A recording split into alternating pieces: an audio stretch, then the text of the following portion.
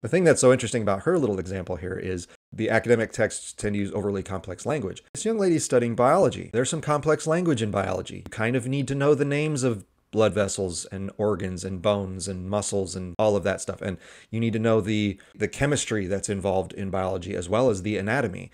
And that has complex language. If you have a hard time with complex language, or you just don't like reading about it, maybe biology isn't for you. After all, I don't want to go to a doctor who doesn't know the name of the bones that are hurting in my arm, or who doesn't know what type of medicine to prescribe me because those words are too big. I don't want to learn the complex language. Let me see if I can YouTube it. I don't want that, doctor. So if you're somebody who struggles with the reading in that field because it's too complex or the vocabulary is too hard, you might not be cut out for that field. You're either not smart enough, or even if you are smart enough, you might just not like it. Because after all, people who want to learn and who enjoy their field actually like the reading part. They like the complex language. They like the difficult ideas. If you don't like doing it, that's a sign you might not actually like biology like you think you do. So you might want to switch to something else. Or again, maybe you're not smart enough.